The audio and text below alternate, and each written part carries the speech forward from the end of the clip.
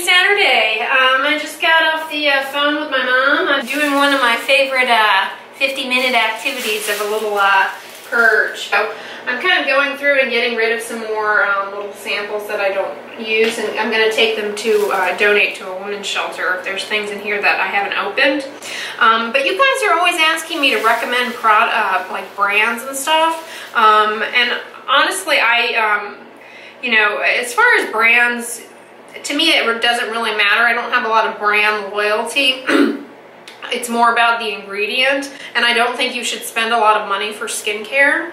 But one brand, I guess I would say, that I really do like a lot, it's called Vani Cream, V-A-N-I-C-R-E-A-M, completely inert. It is essentially just a bland, thick and greasy moisturizer. Vani Cream. It comes in a tub. It has no preservatives or kind of ingredients that you could potentially be irritating to you. And this company also makes a line of shampoos and conditioners and all sorts of skincare products that are completely free of dyes, fragrance, masking fragrance, lanolins, parabens, formaldehydes, all the potential offenders and potential sensitizers. They're just great for people with eczema, but just great in general. And this is one product that I happen to love, guys. It's called Vani Ply Ointment Dimethicone, which is a great skin protectant. And I love to use this on my lips. I completely forgot I had this, and I've used it before, so I'm obviously not going to donate it. I'm just going to keep it in my bag so that I remember to use it as a lip moisturizer. Y'all know that at nighttime I've been using my Neutrogena oil-free moisturizer, and I really love it. But another one that I just keep in my travel bag so I never forget about it is the CeraVe PM. I like this one too. It won't irritate you, and this one has ceramides, which are helpful for restoring the skin barrier. It has hyaluronic acid, which is a humectant.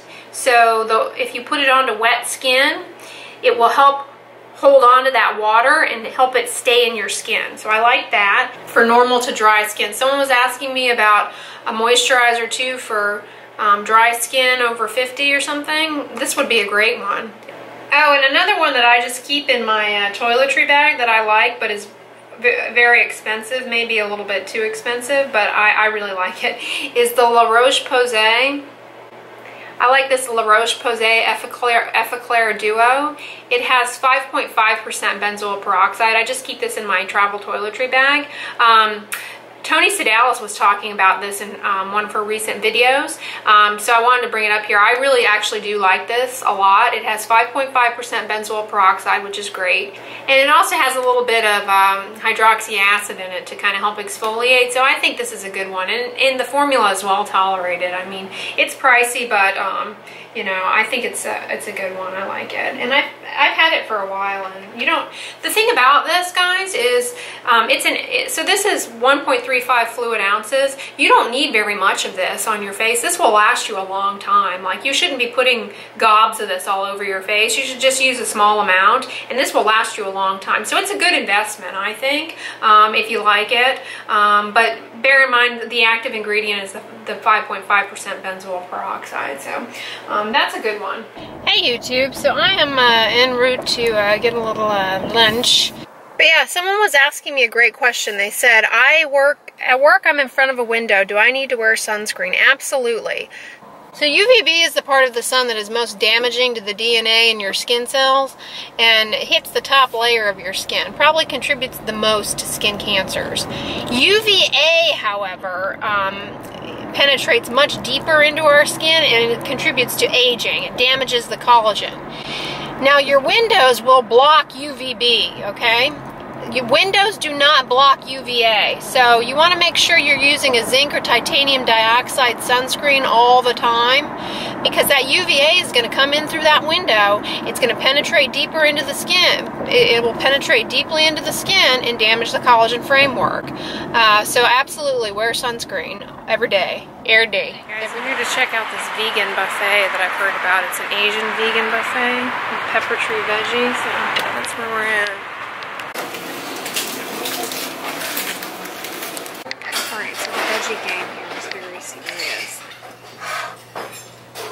It's like like steamed spinach, and I think this is like some sort of shredded cabbage, maybe, very finely shredded, like cucumber. This is completely vegan, guys, completely vegan. Some sort of little veggie fritter. And look at this like funny sushi with the purple rice, squash, and then this is some sort of vegan meat. I have no idea what it is, but I thought I'd try it, so it all looks really awesome. Oh, and then there's some sort of vegan beef thing too. So I'm excited. Oh my god, guys, that was so good. I think I just ate my weight in steamed kale.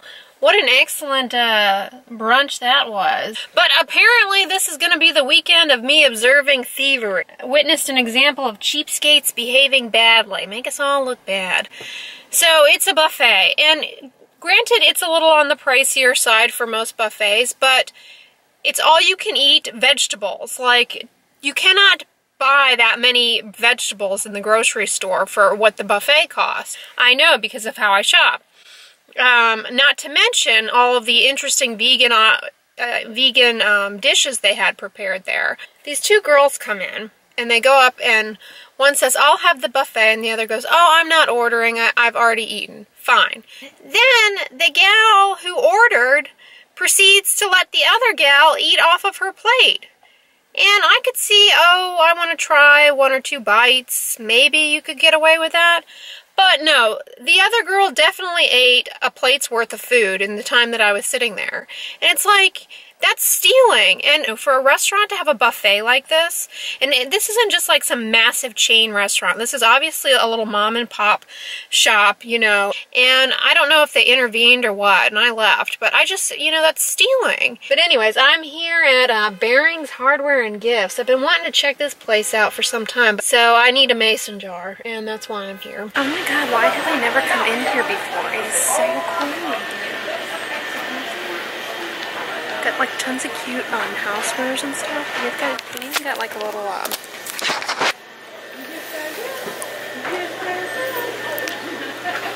you've even got like a little coffee shop where you can get chocolates and stuff. Make gift baskets. And apparently this was the right place to come for mason jars. See, I didn't want to buy a whole case of mason jars because I ain't gonna be canning stuff. But I got the 32-ounce one I went in there for. And tell me this is not odd. This one was $1.99. And then I also got a smaller one, which was also $1.99. Like, it seems like the smaller one should be, I don't know, $1.50 or something. I mean, I'm not going to cry about a pint versus the other one, but aren't they cute? Very versatile, so I'm glad I was able to get one of each, you know, and one whole set. But yeah, that place was like sensory overload. They had fine china, luggage, gifts, stationery, chocolate, coffee, hardware, you name it. They had a little bit of everything all kind of rolled up into one. Very well curated, a unique store for sure. But anyway, I'm here at the country club, Costco. So I gotta get my membership fee worth. And alright guys, so I'm here in Costco, and guess what?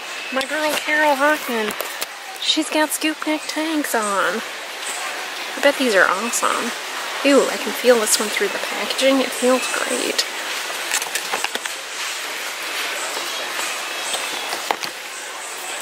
This Rock Retinol Correction Cream, right? Deep Wrinkle Daily Moisturizer, alright?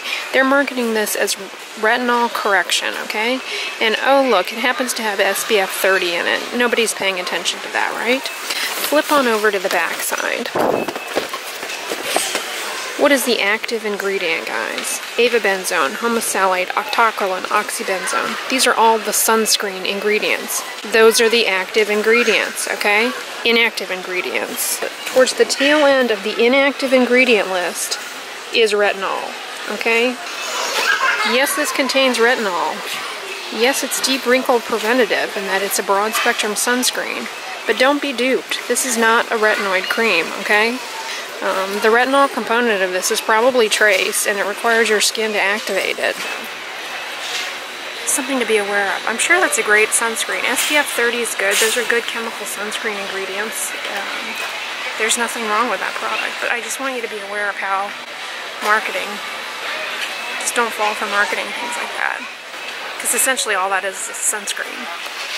Well, hey guys, I am back from Costco, and I did in fact pick up Carol's Jazzy Scoop Neck Tank, so I'm loving the way the feel action is here.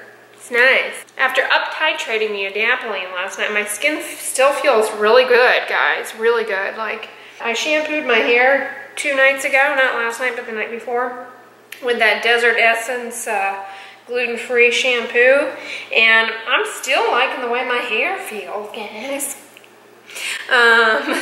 It's not weighted down or greasy or anything like that, and so that's nice. But anyways, I got my Sparkly Soul headband on here. I love these. This is the New York one.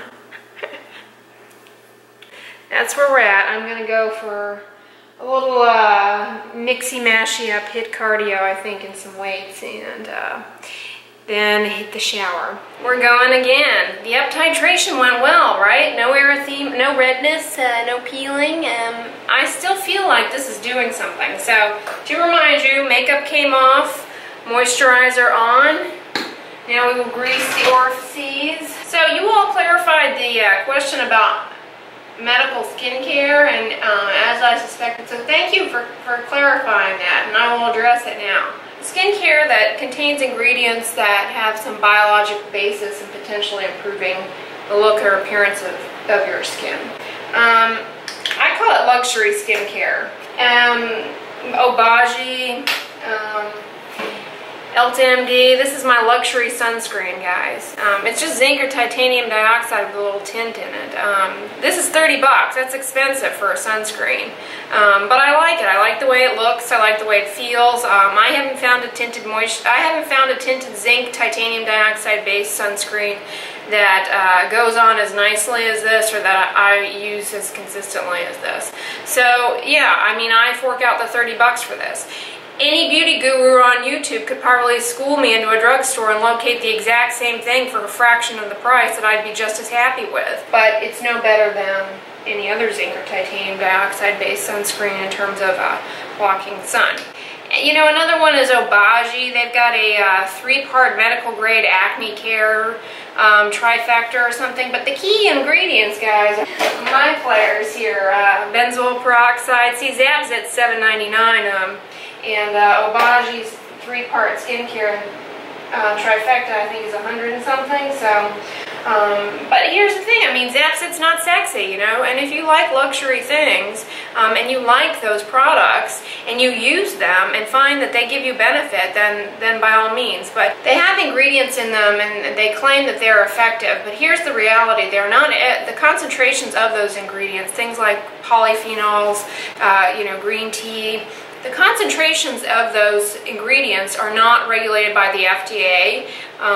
They have not undergone the same kind of testing as to confirm that that's what's actually in them.